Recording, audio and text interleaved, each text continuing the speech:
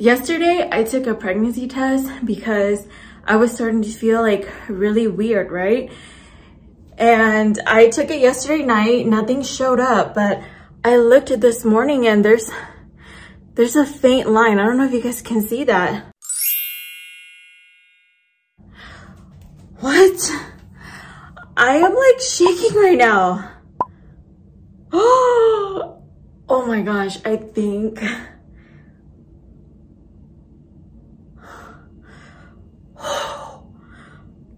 Oh my gosh, look.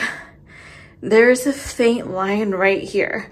When I took it yesterday night, I didn't see anything show up, so I am going to take another test. I just took another one this morning, and this one looks maybe a little bit darker than the one yesterday, but yeah, it's still showing that I'm pregnant, so I'm pretty happy about that. I took another test today. Today is January the 7th. Today is my 14 DPO. And so I took one on these little test strips. I can't really tell if this line is darker than the line that I had gotten yesterday. It looks a little bit darker to me, but, and then I decided to take it with the first response, and yeah, as you can tell, the line is a little bit different. I feel like the first response is a lot skinnier. I feel like my test line looks darker here than it does here. So that's really interesting, but yeah. Today's the day that I do a pregnancy announcement for Philip. I actually thought about waiting until I was further along, maybe after the first ultrasound appointment, so that I can show him the pictures, but that was just way too long, and the secret and the burden was a little bit too heavy for me to carry. So I started looking up pregnancy announcement videos online to see if I can get any creative ideas on how to break the news to him. And so I'll show you guys what I got. I got this mustard yellow onesie from the store. Since I don't know if it's going to be a boy or girl, I just got something that was maybe more on like the neutral side. And I've seen people use yellow as like a color to paint the baby rooms when they don't know the gender yet and they want it to be a surprise. So I thought that going with yellow would be a great idea.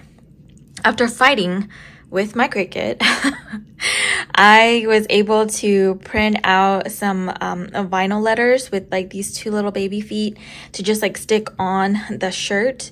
I don't have like a heat press, nor do I have the materials to press it onto the shirt or the ink onto the shirt. So I just did stick-ons instead. And then in the box, I was planning on putting in like these little baby bear shoes. Oh my gosh, look how cute. And then I also got this little baby toy right here, also a bear, so it matches. It's so cute. I can't wait to see his reaction. I couldn't find any cute box from the store, so I'm just using this box from USPS. And apparently now I can't find my tissue paper, so I'm gonna have to make this work. All right, so this is what I did. I just used some crumpling paper that I got from TJ Maxx. So this is what we're going with. And then I'm gonna tape it up. I'm just gonna open this mysterious package. I told him I got him a surprise today.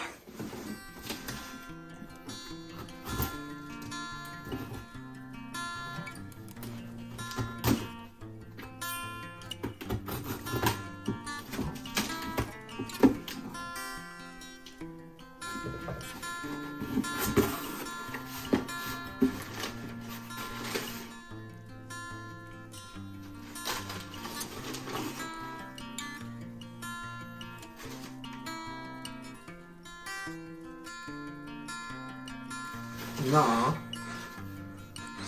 Open it all the way. Wait. Nuh-uh. I've known since Thursday. Oh, I'm gonna be a dad? Mm-hmm. Wait, what? No way. Yep. That's my pregnancy test in there. It tested positive. It worked? Yeah, it worked. Baby, don't cry. Ah! No. Oh. Surprise! 우와! 진짜로? 어머! 우리 베이지! 베이지! 어머! 와우! 감사해. Thank you, God. Thank you, God. 근데 왜 말 안 했어? 5 weeks, 3 days. 5 weeks, 3 days? Oh, Oh my goodness. Whoa. Open your eyes. Oh. Wait, for real? We're pregnant. Wait, for real? Yeah.